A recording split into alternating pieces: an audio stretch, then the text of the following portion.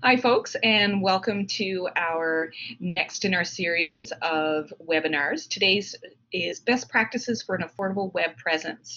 And your facilitator today is Ashley Boucher, who is the Coordinator of Systems and Technology here at the Coady Institute. Today he's going to talk about a quick overview of some of the options in terms of web presence and discuss social media versus websites, and also give a brief overview of some hosting options, domains, and what's known as SSL. And he'll then also cover a little bit about content management systems such as WordPress, and talk about themes and plugins. So before we get started, I'm just going to give you a wee bit of an overview of Collaborate. You'll notice that down at the bottom right-hand side of your screen, there is a purple triangle. If you click on that, you will be able to expand the menu, and you'll see where there's a chat bubble. And you can communicate, you can ask questions to Ashley as he's doing his session. You can also take a peek at the middle of your screen below the PowerPoint slide. You'll notice that there is a microphone icon and a webcam. I'll be turning my webcam off as soon as I'm done speaking, but Ashley will turn his on, and we'll keep it on until we realize that bandwidth isn't quite as good, and then we'll see if he has to turn it off. If you have a question, please raise your hand, and you'll notice there's a hand icon. It's the fourth one to the right. And when you have that question, if you'd like to use your microphone to ask the question, one click or one tap on the microphone icon will activate it. But we ask that when you're done, you do turn off your microphone to help with bandwidth and to decrease a lot of the background noise. So this session is being recorded, and the recording will be available in Coady Connects and also on the Coady International Institute's YouTube channel. So without further ado, I will hand it over to Ashley. Thanks so much, Wendy. If it's okay with everyone, I might forego the camera just to avoid any hiccups. If people really want to see me, I guess I can turn it on if the demand is there. But so yeah, we'll kick things off. Wendy gave a bit of an intro there at the beginning as to what we'll be talking about. I'll take a few seconds, not much of the time, just to chat about myself, because I'm rather new to Coady. I started in January of this year, but prior to that, I had about 10 years experience in economic development with a couple of local NGOs here in the province. And then I did move on and spent 4 years dedicated to web content and design and creation. So Wendy and I were chatting. She figured I might be a good fit to do a little bit of a webinar just to kind of bring people up to speed on what's happening out there in relation to website design, and kind of the difference between that and social media, and ways that small nonprofit organizations can save themselves some dollars when it comes to their presence on the web. So if that sounds good to folks, that's kind of where we'll head. I can take small breaks between some of the sections of the presentation. If people have questions, they can put their hand up and go from there. Also, at the end of it, I'll be open for any kind of questions or discussion. So we'll kick things off. Let me know if you can't hear me, or if there's any kind of issues. Wendy will probably ping me if she notices anything. So building on what Wendy said, today I think we'll chat a little bit about the differences between a website and social media.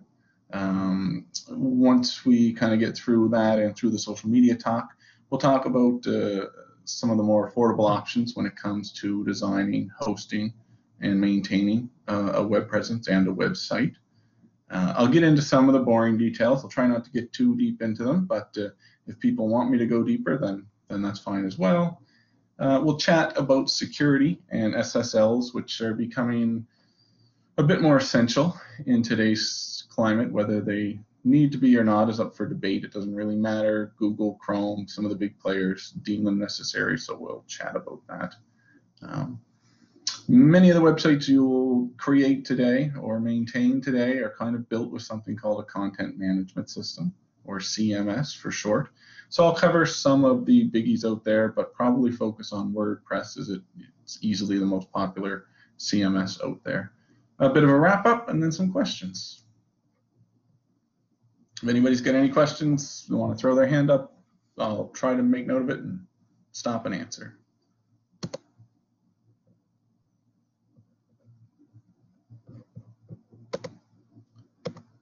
All right, so your web presence today is kind of broken into, as far as I see it, two major areas. You've got a website, which is rather traditional, and then there's the social media side of things, which is pretty much traditional at this point too. It's been around long enough that it's not going anywhere, and it's something that should be considered when talking about your presence online. The big difference between the two is I see a website being more of an information repository. It's where the nuts and bolts of your organization can live online. It doesn't constantly turn over like a social media feed. It doesn't constantly change.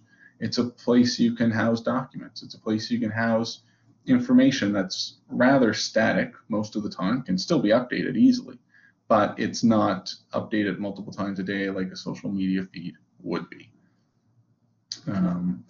Some of the pros of the website versus social media would be your website's not competing with anything else in a social media feed. If someone is perusing whatever you're up to on Facebook, they kind of have to deal with everything else that's happening in Facebook, and their attention may be diverted away from what you want them to pay attention to. With a website, you're in control of that content, and you're kind of in control of what the audience has before them. There's no external factors that are really affecting it when they're staring at a website as opposed to staring at a Facebook feed. Like I said earlier, there a few minutes ago, it's a great place to store information. Storing information in a social media environment is a little tricky because that's not what it's intended for. It's not a repository, it's not a library, it's not a collection. It's a news feed for the most part, where you're sharing things that are very of the moment. A website, it's a good place to house your strategic documents, your staffing information, your contact information, even a calendar of events, stuff like that that you control and that doesn't change as often as a social media feed would. The biggest con, if there's a con with a website, is it does require action from your audience. Your audience has to visit the website and check in on things, whether it's events, an events calendar, news releases, press releases, anything like that. It requires the audience to enter your URL into Chrome, visit it, take a look around, read what they want to read, and leave. It takes effort on them. So sometimes, your audience is probably checking their social media feed multiple times a day. They're probably checking your website multiple times a week, maybe just multiple times a month. So, like I said, it takes effort on them, and relying on them to get that message isn't an option. So when it comes to social media allows you to push content to people. Basically, they've agreed to like your page or follow you on Instagram or follow you on Twitter. So when you put information out, it gets fed to them. Now there's algorithms in place that dictate, how much of that they see, but at least they've signed up to see it. And there's a very good chance that that social media platform will feed them what you put out. So it requires no effort on them. They're on their smartphone, they're on their computer, they're flicking through their social media. They'll happen to catch what you put out, maybe take a second to read it. But like I said, as a con of social media, they will move on to the next thing. But at least it requires less effort from them to see that content. It's usually quite fresh, it's participatory. When it comes to Facebook or Twitter or social media, it allows you to have conversations with folks that you may not have through a website or any other kind of correspondence. So it's usually fresh, it's usually relevant, it allows for commenting, it allows for discussion, which is good and bad. Sometimes, it requires a lot of moderation when it comes to that discussion or moderating your social media accounts in general. So keep that in mind if you're going to go full force with social media campaigns. Unless you shut down participation altogether and make it a one-way street, you may have to interact with folks, calm the waters from time to time if need be. Just keep an eye on things. And then the final bullet on this slide talks a bit about mobile responsiveness. Once again, it's not new news that your website or your social media should be looking great on a tablet, on a computer, on a smartphone, whatever it may be. Social media apps will take care of the social media side of things. It takes really no effort on you. But if you're designing a new website today, you need to make sure that it's mobile responsive, and that simply means that no matter the screen size or the device that's viewing the content, it looks good.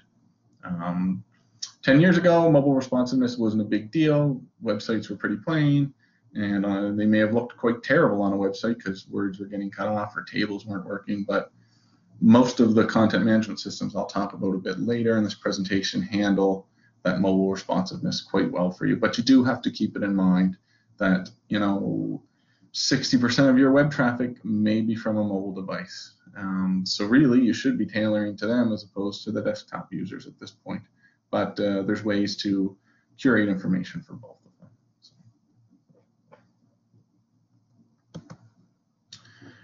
Today's chat was going to be more about websites, but I will spend a slide and a bit chatting about social media tools. There are many. I have named just a few here, and they're the biggies, right? They're the ones that you really you cannot ignore. Once again, that strength being that it feeds information to people if they choose to follow you, and it makes sharing that information quite easy as well. Let's say you don't have a website at all and you just focus on your social media, getting your content out there. That's great. The tools are very easy to use. The folks in your current organization may have no trouble at all using them.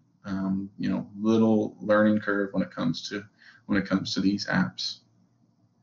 There are many social media platforms out there, and there are apps out there that'll kind of let you manage them all at the same time. Something like Hootsuite. I didn't throw a picture in here, but it's an app that, if you want to post to Twitter, Facebook, and Instagram with one click, it'll let you do it. So it cuts down on that labor and the work that it takes to make things happen on all of your platforms. And once again, a lot of the organizations we may be targeting and a lot of people we may be targeting may have a voice and they may want it heard, and social media is a great way to let that happen. But once again, just keep in mind that you may have to moderate that and just keep an eye on things, but it couldn't be easier for people to interact with you through social media.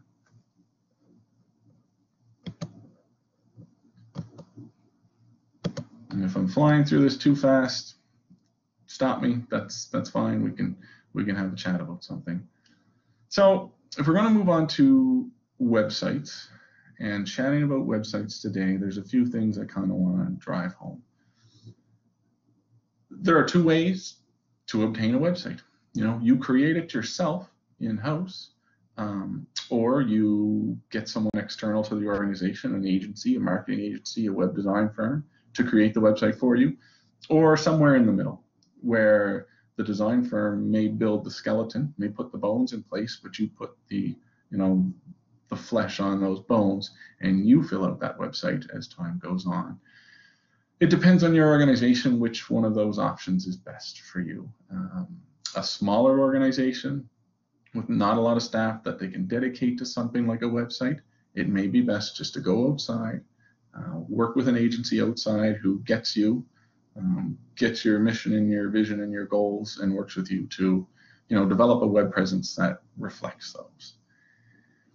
If you're going to go with someone external, your next choice is large firms or small firms, because there are numerous of either one of them. Large firms may handle larger clients, bigger organizations. They may handle everything from website to social media. Smaller firms may be much smaller staffed, but able to afford a bit more focus to you. They may not offer everything a larger firm does, but the trade-off would be that chances are the smaller firm's costs may be less than engaging a larger firm. And once again, it all depends on what works for your organization, what works for your budget, what works for the staff that you have on hand at the time. You as an organization will know best what the best solution is there. If you did decide that you were going to try and tackle this on your own, or even engage an outside agency. There are off-the-shelf solutions, and there are custom solutions, and then there's everything in between. An off-the-shelf solution would be something like Squarespace. I don't know if folks have heard of it, probably. Or Wix would be another biggie. They're very simple, point and click. What you see is what you get. Creates a website, no problem. I think one of the limitations of something like that is the minute you want to get a bit more specialized or offer something that's outside of their templates, it gets tricky. And that's where that sliding scale starts to slide towards, something that's a bit more custom created for you. It can be 100% custom created for you, or it can be built on something like a content management system where that system handles a lot of the heavy lifting, a lot of the background work, and then you tack on things that you need. Both of them are very viable options.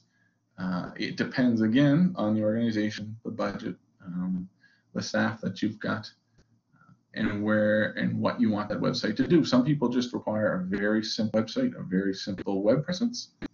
They can get by with a pretty simple content management system or an off-the-shelf product.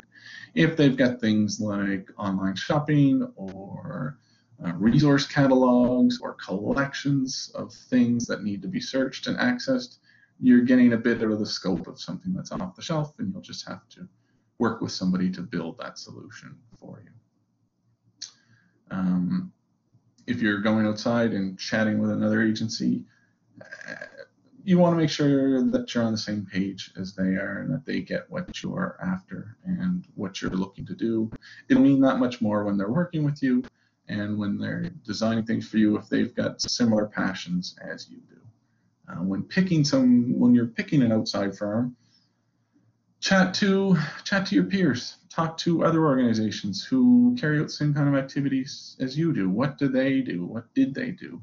Who did they engage? What route did they go on that scale of, off the shelf versus custom solution? If you're going inside your own organization and you're going to get your own team to build things, that's great, but you've got to make sure that you've got the staff that can tackle it and realize that there's a cost to that labor. Yeah, we're going to build our own website. We don't need to pay X amount of dollars to external agency. We're just going to build it. Except we're going to pay one of our perhaps highly paid employees to build that site when they could be doing other things with their time. So you've got to look at what works best for you.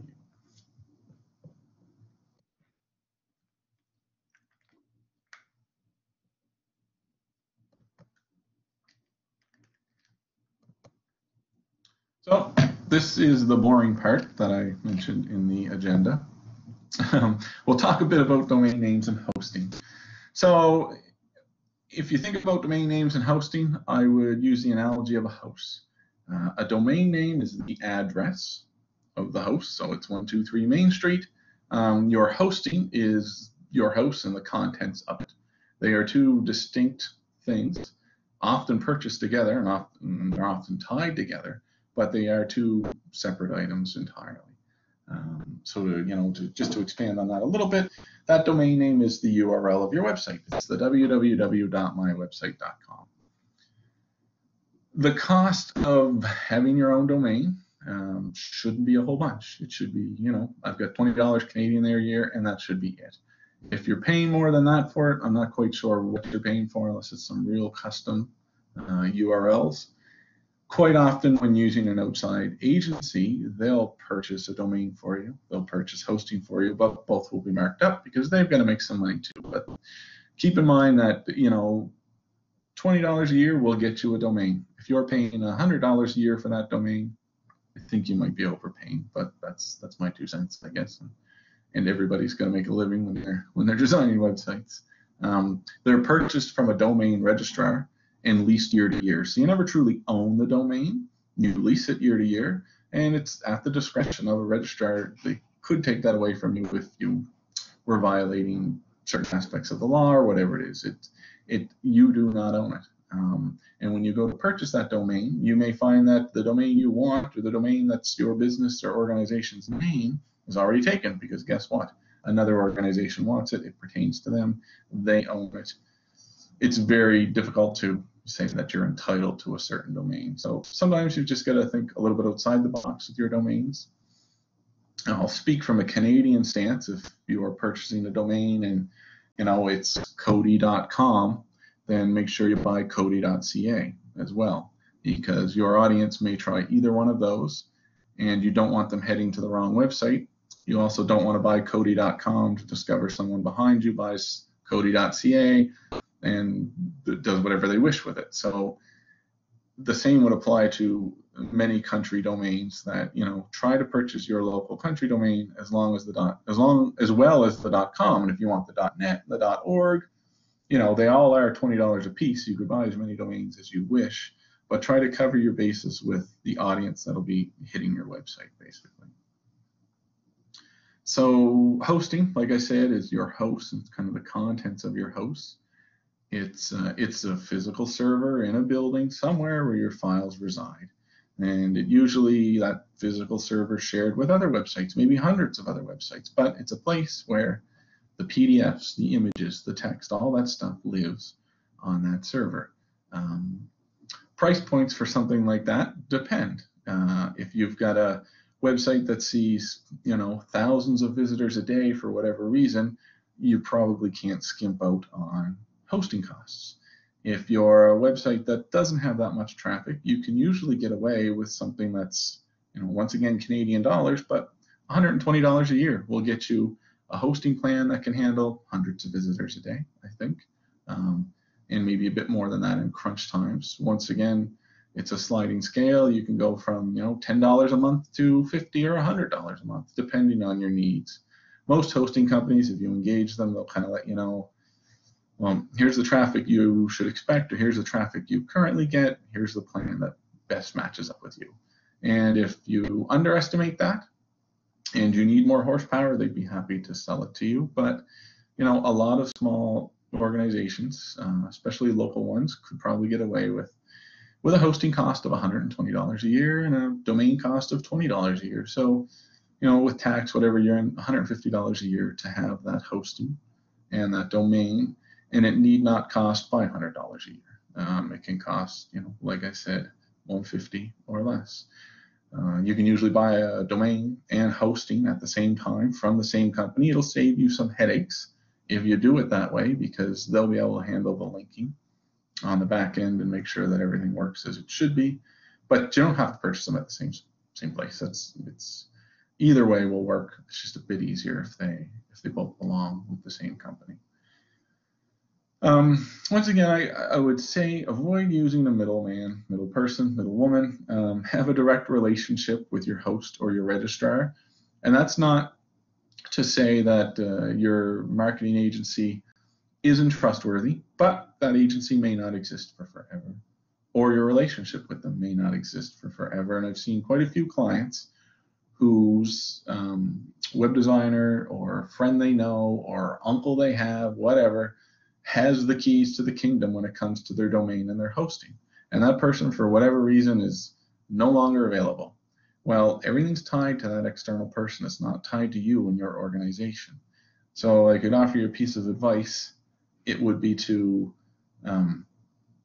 make that relationship yourself, pay for that hosting and domain yourself. You can then hand over the username and password and account details to whoever's designed your website, but make sure that information is tied to your email address, your phone number, your credit card even, because then if for some reason you and the designer just aren't getting along, or the designer is given up, doing that type of thing, you have the keys to the kingdom. You can take it and go anywhere you need to, rather than being held hostage or spending a couple of months trying to get ownership of a domain that you thought you owned all along.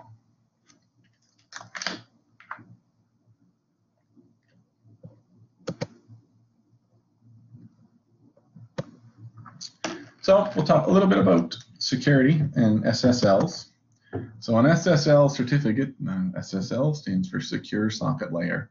And up until probably 2 years ago, it really didn't matter that much. The websites that did have SSLs, and you could tell because they said HTTPS, at the beginning instead of HTTP, they'd be Amazon, they'd be the Royal Bank, they'd be anybody that's kind of processing money or handling really secure information. They should have an SSL in place, well, and they would have. Lately, Google Chrome and Google itself, who, whether you like it or not, owns a pretty large percent of that highway that people use to access your websites, have decided that HTTPS and SSL certificates are important to all websites, more or less. They'd like to see every website have HTTPS and an SSL in place. Whether you're handling super secret information or handling money or not, it really doesn't matter to them. So what they've started to do, and that little graphic is kind of tiny, so I don't know if you can see it, but you'll see a little warning that says this site is not secure, or a little gray box that asks you to click on it and see that it's not secure. It'll scare people away. Whether or not it's truly needed doesn't really matter, because users will see, oh my God, I'm on a site, the computer just told me it's not secure, they must have a virus, I better get out of here. True or not, doesn't really matter. You should have that in place. And Google's going a few more steps farther, that if you've got an SSL in place, you'll perform better in search results, and you'll be better liked by the bots that crawl on behalf of Google. So there was a time when it wasn't essential, but I think it is. That being said, a simple SSL can be free. There's a nonprofit, I think, based out of California called Let's Encrypt, and they offer free SSLs. You just have to renew them yearly, much like a domain. You put them in place, they get renewed, and they give your audience and your visitors and the people you're trying to reach, a bit more security when they're visiting your site, that they don't need to worry. The site that's in place is secure. You guys, the organization has taken steps to make sure that it's secure. And with it being free of charge, why not? That being said, hosting companies will sell you one as well, or maybe even offer it for free through Let's Encrypt. But once again, an SSL, 20, 30 bucks a year, not a huge expense. Now, if you were handling super secret information, financial information, you may need a bit beefier of an SSL, because they do exist. There's simple ones and then more complex ones, and that cost could go up. It could be 100 bucks a year. It could be more than that.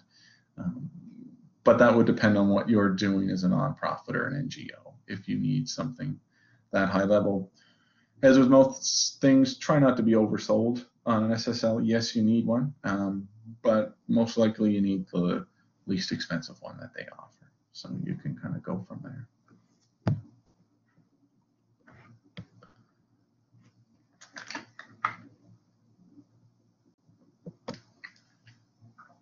So I said we would talk about content management systems, and here we are, content management system, CMS for short. CMS, they've been around for quite some time now, but there was a time when such a thing didn't exist, and it was kind of a real pain in the butt to make a website. I'm still not going to say it's not a pain in the butt, but CMS makes it a bit easier. So what CMS does is it uses something called CSS, and boring again, cascading style sheet is what CSS stands for. So a content management system kind of lets you put a bunch of rules in place, design rules. Every time somebody types, it will be this color and the font will be this size on the website. Every time there's a heading, it will be this big and it will be this color. Anytime things are bolded, they're bolded this much. Anytime a picture's put on a page, it looks like this. You set those rules once, and then you're free to create as many pages or as many posts or as many pieces of information as you like without worrying about designing it all. You just type it out, and more or less of what you see is what you get editor, and the CMS takes care of how things should look, makes them look properly, makes them work properly within the website, links work properly, menu items work. It just works. It's really opened up, I think, the ability for people to kind of handle this stuff a bit more on their own, other than being at the mercy of someone external to the organization. Like I mentioned earlier, even if that agency builds the CSS for you, builds those design rules, and then turns it over to you, just like you can work in a Word document or send an email, you just type things out, you hit update, you hit publish, you hit save, and it's on the internet, and it's done. You didn't have to worry about anything design related whatsoever. It's pretty sharp. It's made a big difference, I think, in the web development community and the web design community. There are, I would imagine, hundreds of content management systems. It would be safe to say that WordPress is number one and probably is 80% of that market, if not more. Drupal, Joomla, there's a few others out there that do exist. As far as I'm concerned, I use WordPress. I like WordPress, and if someone asked me what content management system to use, I'd say WordPress in a heartbeat. And it's because of its popularity. It's super well supported by thousands of developers out there. Google's your friend if you're having trouble with WordPress. WordPress is by far the easiest system to use right from the get-go. And then if you do need to reach out, like I said, Google and the developers out there, the answers are out there. So a lot of this, it's almost like nothing is impossible with it for the most part, right? You can use WordPress in its pretty bare bones, static format with nothing real fancy, or you can build onto it with things called plugins, themes that allow you to dictate that design and style a bit more and allow you to do things like online shopping a bit easier, like a library, like a collection. Whatever you need it to do, you can pretty much make it to do. A lot of people will get confused between WordPress.com and WordPress. WordPress is the content management system. Anybody can download it. It's free to use. You can implement it on your website. WordPress.com is kind of the commercial arm of that, where if you want to create a blog, you sure can. You can do it for free through WordPress.com without using your own domain. You can pay WordPress a bit and use your own domain. But when working with WordPress.com, it's much more off the shelf. So it's going to allow for a lot less customization than taking the non-profit version of the software, which is just regular old WordPress, and implementing it yourself. So people will often think, well, WordPress is just for blogging. It started out that way, but really it powers a huge percentage of websites on the internet today. So it's not just for blogs, it's become a fully fledged web development tool.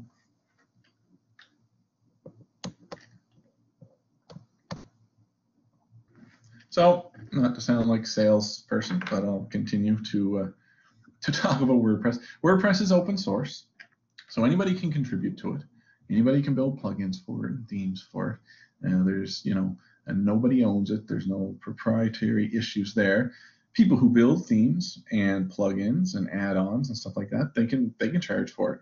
Certainly built on WordPress, but the core of WordPress itself is open source and it's free, and I'm pretty sure it always will be. I talk about theme templates. You do a quick Google, it says there's over 14,000, and those would be free. I'd say there's that many more that you can pay for, and it's not a huge expense either. It may be a $60 one-time fee to get a really slick theme that you like, that you don't have to tweak, that suits your needs just perfectly, and then you just install that theme, check a box, tell it to activate, and then your content looks the way you like it to. Plugins are those add-ons that let you do almost anything with WordPress, whether it's online subscriptions or online shopping or user, private areas for users, security issues, search engine optimization issues, anything like that can be handled by some of these plugins. And when I mentioned search engine optimization, I should have threw a slide in here, but I didn't, but I'll take 2 seconds to talk about it. WordPress and any of those other content management systems would play nice for the most part with search engine optimization, or SEO. And what that does is creates content, creates URLs, does things behind the scenes that make sure Google is happy, likes your website, and kind of bumps it to the top of search results relative to your competition anyway. So there'd be really no concern when it comes to any of these content management systems. They'll handle SEO just fine. Once again, WordPress is my method of choice and many others. And if you did work with a developer who was proficient in WordPress and built a bunch of things on top of WordPress, did all their fancy customizations that you required, But then they get out of the business for whatever reason. You'd have no problem finding another WordPress developer to kind of step in, take a look at what that person had done, figure it out, and pick up from where they left off. It really is customizable. It's what the new Coady website is built on. In the past 6 months, we've kind of picked up the old content that was on the old Coady website, brought it into another content management system, which is WordPress. And quite a bit of my time was spent with plugins and with the theme, making the site look exactly how we wanted it to, with tweaks to those themes. Because once you buy a theme or install it, you can tweak it to your heart's content. If it's not quite what you need it to be, you can transform it into something else. And then the plugins will allow you to add all kinds of functionality to that site as well. It is the most popular content management system, so it is, like Windows, a target of hackers. So know that. But once again, plugins to the rescue. There's one called WordFence that I would recommend that kind of monitors your site the whole time, lets you know if people are trying to access it maliciously, blocks them, sends you reports on it, so you can kind of sleep well at night knowing that it's protected. With both themes and plugins, there are lots of free ones, and then there are lots of paid ones. Usually, if you're paying for a theme or you're paying for a plugin, with a theme, you're getting some extra niceties that you may not get with standard free themes. With plugins, you're probably getting added functionality. There's usually a free version of the plugin and then a pro version of the plugin that lets you do that much more. Usually not huge cost, usually one-time costs. This plugin that you just really need to make this database work properly, it might be $20. You pay it once, you have it for life, you support it for life, and it does what you need it to do. So it's quite nice. So if I had to, I'm pretty light on the pictures in this PowerPoint, sorry about that, but this is what the visual editor looks like in WordPress. It looks an awful lot like Word or Gmail or Yahoo or Outlook. It's a what you see is what you get editor. You give your page a title, you fill out that content block with whatever you want. You'll see a number of buttons there kind of, just above that white content block that lets you do underlining and bold and bullets and tables and linking and colors and all that kind of stuff if you want to get into that. Then there's a blue publish button on the right and your content's published. It's really that easy. If you want to work with the code, you can, but for the most part, you don't need to. You can stick in there, type what you want, highlight what you want, make it bold, make it underline, do whatever you need. It's not scary. It's quite easy. So if an outside firm used WordPress to set you up, create your base content, then you take over from there and create what you want.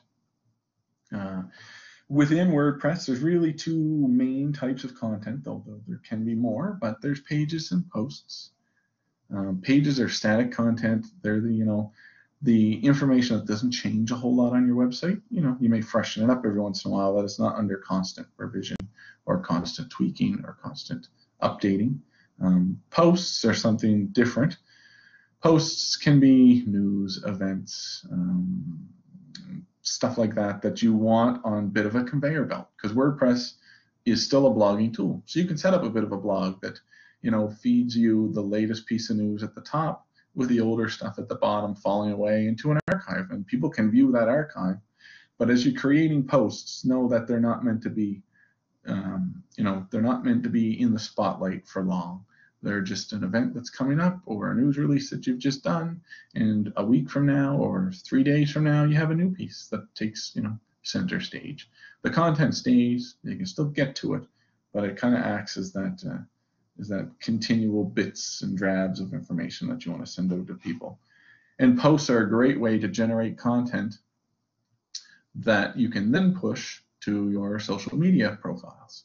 So rather than make a Facebook post that's all wordy and long with links and PDFs, you make a Facebook post that's rather short and concise, but links to the WordPress post on your website. So that way there, you drive traffic to your website. It's kind of the best of both worlds.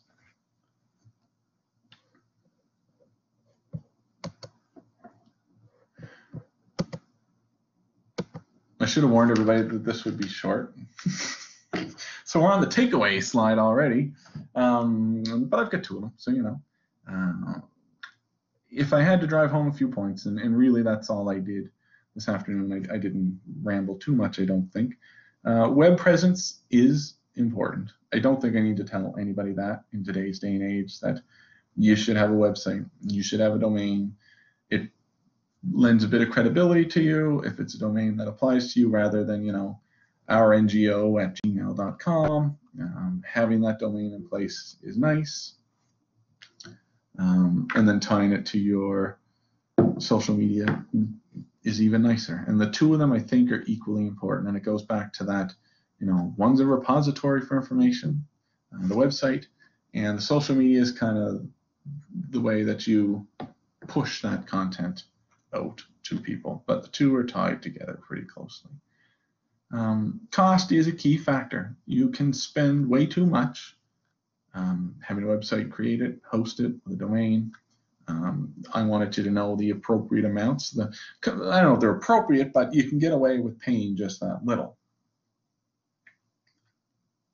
You may want to take a look at what your organization is capable of, and whether or not they can do something like handle it themselves, because there's a cost to your staff handling it themselves versus having an agency who specialized at doing that. So it can swing either way, and it's what works best for your organization. But take a look at your peers.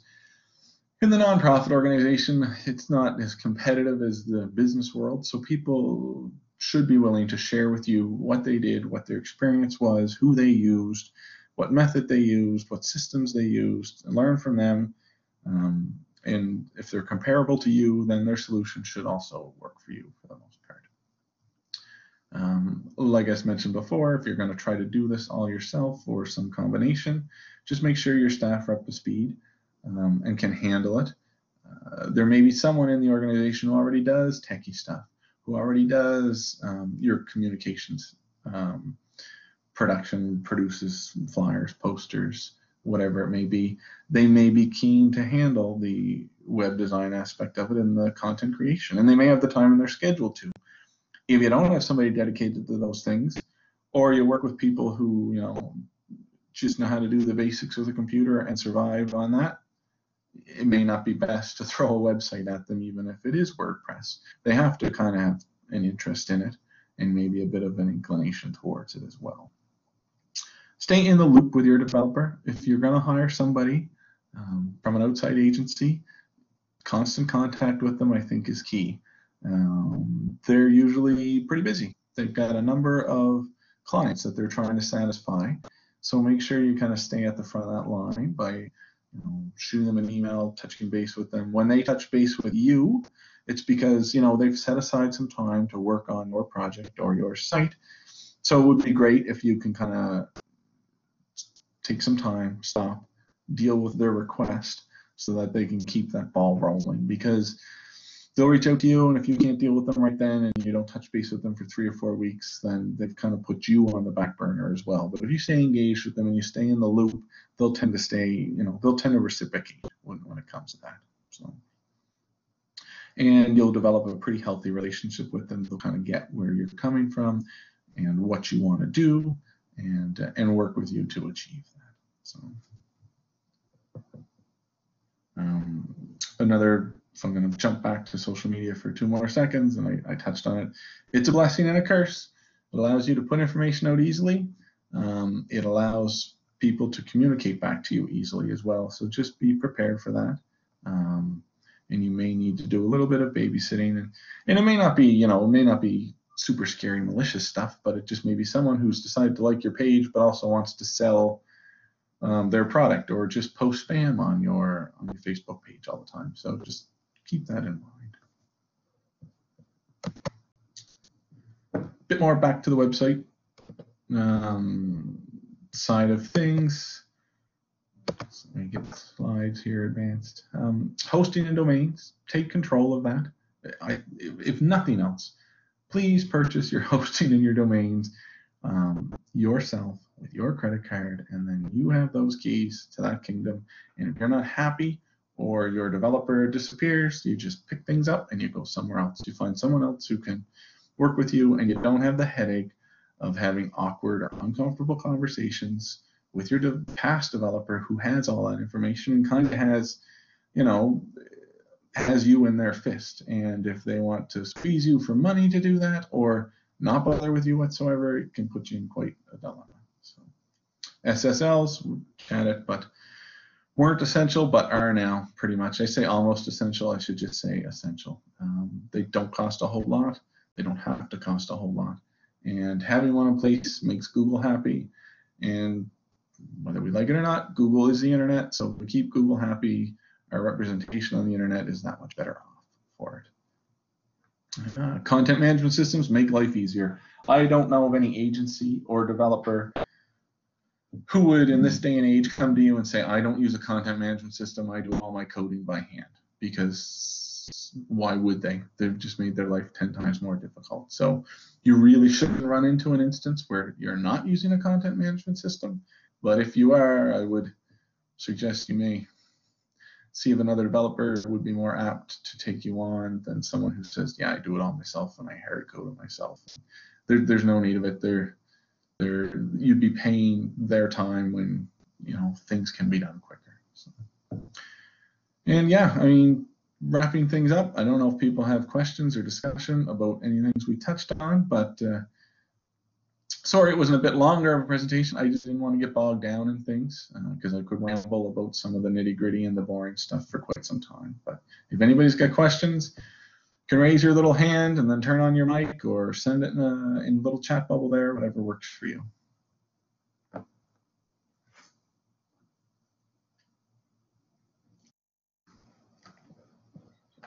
I actually have a question about Canadian server or other country servers, and wondering what some of the service providers for web domains are doing about that. That's a good question, Wendy. It was probably in my notes to talk about, and then I forgot about it. So from a Canadian standpoint, there are some instances where you will need to host the information. Now remember that information is like a host, right? It's actual files on a server. And to avoid the prying eyes of, say, the US government, you would need to host that information with a Canadian host and get a guarantee from them that our physical servers are in Canadian borders. They're not anywhere else but Canadian borders. So if the FBI or the CIA or Homeland Security, whoever it may be, wants to take a look at your data, it would be much more difficult for them to do so because that server sits in Canada. It's not on US soil, and they don't have as easy an access to it. That being said, if everything you're hosting is open to the public anyway, it's just, you know, it's promotion of your organization. It doesn't have personnel details or anything like that. There may be no harm in hosting it wherever you wish. But there may be cases where you've got to host that stuff on Canadian soil or your own nations, you know, wherever you may be. If you don't want to be open to the hosting country's rules and regulations, you may want to host it within your home. Does that answer your question, Wendy? It does. Many thanks, Ashley. No problem.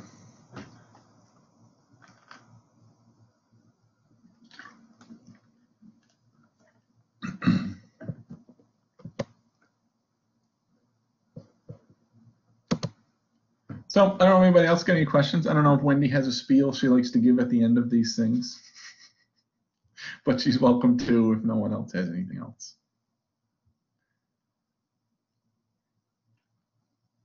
I actually do have a spiel that I would like to give. What you're going to see now, folks, both in our live session and in our recording, is a session evaluation. And I would ask that each one of our participants, either live or in the recording, do take a minute or two to provide some feedback to us. We are using this feedback to improve our own work here at the Coady, and also to be able to report to our funding agents that we are providing quality work. So if you could take a moment to click on the link and provide some feedback. Other than that, I am going to turn off our recording, and I thank you all for participating and taking a bit of your time this afternoon.